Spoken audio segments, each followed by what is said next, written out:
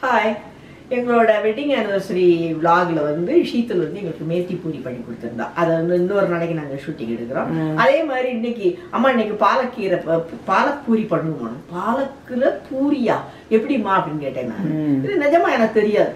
அது வந்து இது ஒன்றும் ஒரு பெரிய கம்பசூத்திரம் கிடையாது. ஆனா வந்து இது பண்ணலாமான்னு நான் இது வரைக்கும் யோசிச்சது கிடையாது. அவ சொன்னான் பண்ணலாமா அப்படின்னா. சரி, அப்ப நான் நினைச்சேன் ஒருவேளை பாலக்கை வந்து வேக போட்டு அதை கடைஞ்சி அதை வந்து சேர்க்க போறாங்க. நான் அப்படிதான் சொன்னான். அதைத்தான் இப்போ வந்து செய்ய போறோம்.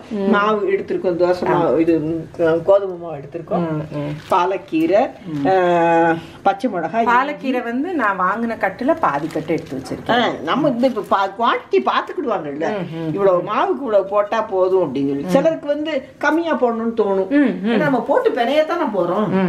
அவங்கவுங்க விருப்பப்படி போட்டுக்கிட்டு சரியா. இந்த கீரை, பச்சை மிளகாய் காரத்துக்கு, இஞ்சி வாசத்துக்கு, சீரகமும் வாசத்துக்கு, இது இப்ப எல்லாத்தையும் வேக போட்டுட்டு அதுக்கு பிறகு உப்பு போட்டு அந்த கூழை வந்து இதோட சேர்த்து பனைவோம். சரியா. நான் இங்க தண்ணி இங்க வந்து பாயில் பண்றதுக்கு வச்சிருக்கேன். இந்த இதை போட்டுட்டு அது பிளான்ச் பண்ணணும்னு சொல்லுவோம்ல, அந்த இது அந்த கொஞ்சம் கலர் மாறப்ப வந்து அது அரைக்கிறதுக்கு வந்து குழஞ்சு கொடுக்கும். அதே மாதிரி அது கலர் மாறிடக்கூடாது. ஆமா, அந்த இது இப்ப இதை உள்ள போட்டுருவோமா? இதை முறிச்சு போட போறோமா? எப்படி போட போறோம்? அது எப்படி முறிச்சு போட்டீங்கன்னா அது உங்களுக்கு கொஞ்சம் சட்டிக்குள்ள நல்லா ஆமா இருக்கும்.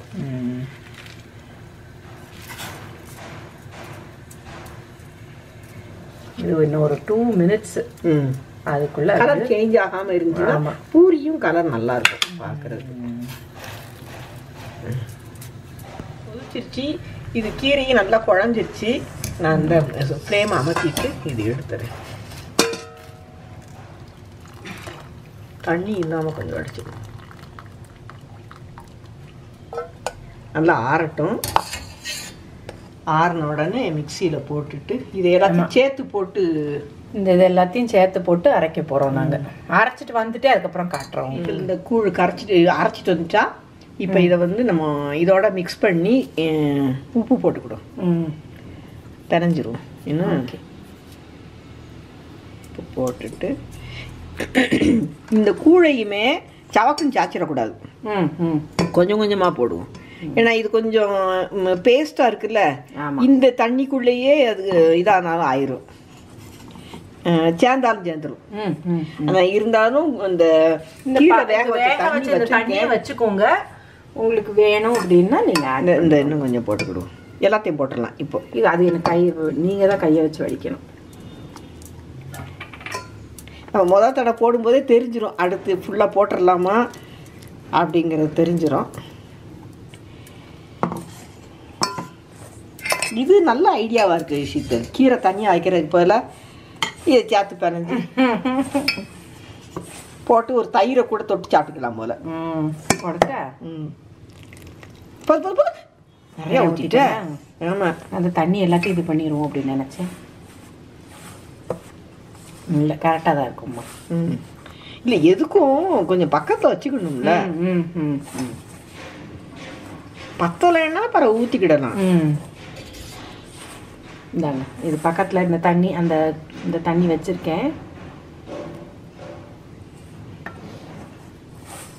மோஸ்ட்லி இதுக்கு வந்து பாலக்கு பூரிக்கு வந்து ஒன்னா உருளைக்கிழங்கு சும்மா அவிச்சு வைப்போம்ல, அந்த மசாலாம் போட்டு, அது நல்லா இருக்கும். இப்போ குக்கும்பர் ரைத்தா, இது ரெண்டும் ரொம்ப நல்லா இருக்கும்.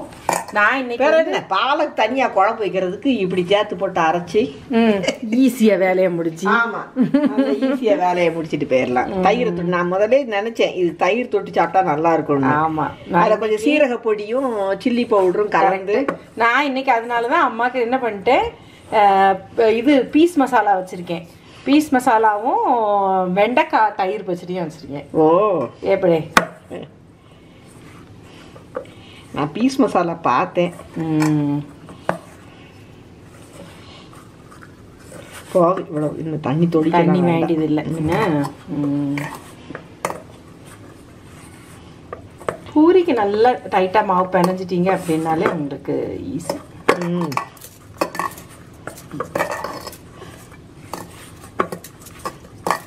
கலரை பார்த்தீங்களாமா? அதான்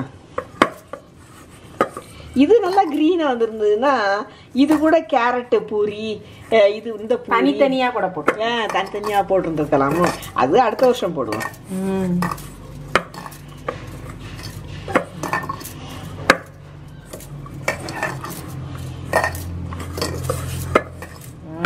அழகா கிரீன் கலர்ல இந்த கேக்குக்கு மாவு பிசைஞ்சு வச்சிருக்கிற மாதிரி ஃபாண்டன்ட்.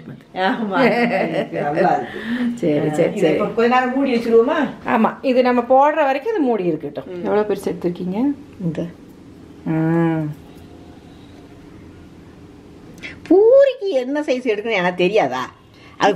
உங்களுக்கு இல்ல, உங்களுக்கு நீங்க எப்படி எடுத்திருக்கீங்கன்னு மத்தவங்களுக்கு தெரிஞ்சு. சின்ன புதுசா நேத்தான் கல்யாணம் ஆகி இன்னைக்கு பூரி செய்யணும்னு ஆசைப்பட்ட பிள்ளைக்கு, அந்த பிள்ளைகளுக்கு. ஆமா, நான் நீ என்னதான் மிரட்டுறியோ நினைச்சேன். இன்னைக்கு விட்டு நீ இது பண்ணிடணும்னு நினைச்சேன். தப்பிச்சிட்ட ஷீதல். உங்களை மிரட்ட முடியுமாமா? நாங்க இந்த மாதிரி நாங்க போட்டு வச்சிருக்கோம். ஆமா, போட்டு வச்சுட்டு இனி பூரி போடுவோம். போட்டா காஞ்சிடுச்சுல.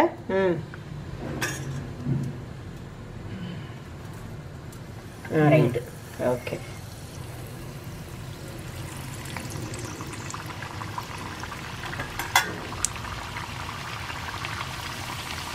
கலரை பாருங்கம்மா.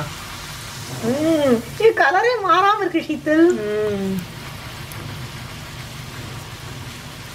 ஓகே, அப்ப அடுத்த வருஷம் ரிபப்ளிக் டேக்கு, இண்டிபெண்டன்ஸ் டேக்கு அதனால பச்சை colour puri, orange colour puri. அந்த ஆரஞ்சு கலர் பூரியை நான் கிராக் பண்றேன். நீ கேரட்டுக்கு போல தக்காளி பழம் ட்ரை பண்ணி பாரு ஷீதல். மேபி அது ஒர்க் அவுட் ஆகும். ரெண்டையும் சேர்த்து கூட போடலாம்.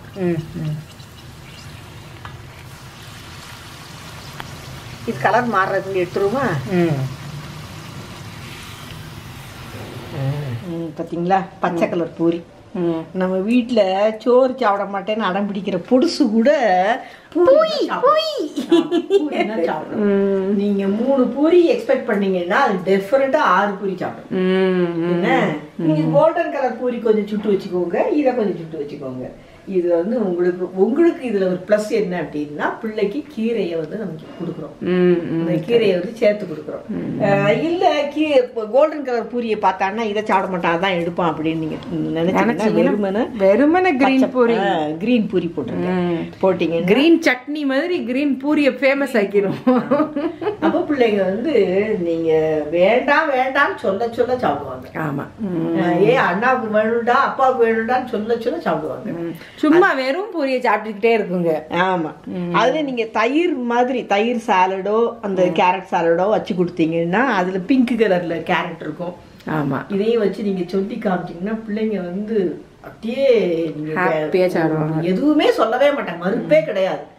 இது வந்து நம்ம பிள்ளைங்களுக்கான ஒரு ஃபுட்டு. அப்ப இதை வந்து நான் இந்த கீரையை சேர்த்து போடுறதுல இன்னும் ஒரு நாள் நம்ம வந்து மேத்திக்கு பூரி போடுவோம். அது இன்னொரு கீரையோட இது. வேற கீரை வந்து இப்போ அரைக்கீரையோ தண்டுக்கீரையோ, அரைக்கீரையை ஒருவேளை மசிச்சு போட்டா நல்லா தான் இருக்குமோ என்னவோ தெரியல. பட் ஆனா அது வந்து நாட்டு புற சமையல், கிராம வாசனை அடிக்கும்ல.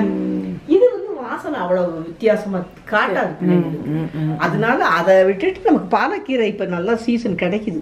நம்ம இதை செய்யும் போது இன்னும் நல்லா இருக்கும்.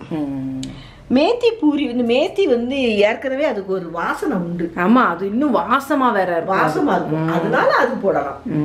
இது வந்து பிள்ளைகளுக்கு பிடிச்ச பலகாரம்.